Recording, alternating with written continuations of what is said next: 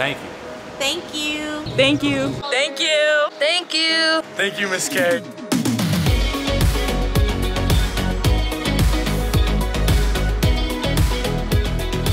I teach sophomores in a rotation pathway as well as juniors and seniors in the animal science pathway here at the Chicago High School for Agricultural Sciences.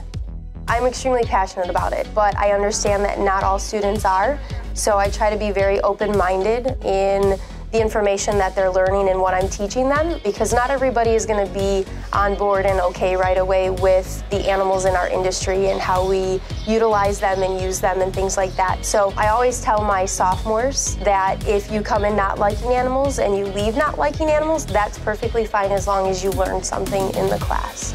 A lot of times students are interested in the animal science field, whether it be in veterinary medicine or zookeeping and learning anatomy and physiology. It kind of covers all aspects and multiple careers. I think the students really find that even though we're sometimes talking about ag and farming and livestock, and it's not necessarily big here in the city, they're able to use that information and tweak it towards what they're going to be doing. I've had several influential teachers, and most of them were here at the school because I graduated from here. Miss Lucille Shaw has greatly impacted me coming back to work here. And I could not be more proud of an individual or a teacher, one of my students and a teacher that I have. My parents and my sister, all of my family members are in teaching.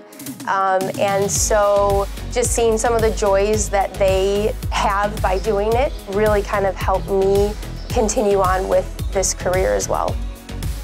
The best part of my job is seeing that light bulb go off when you know that a student understands something or gets something for the first time.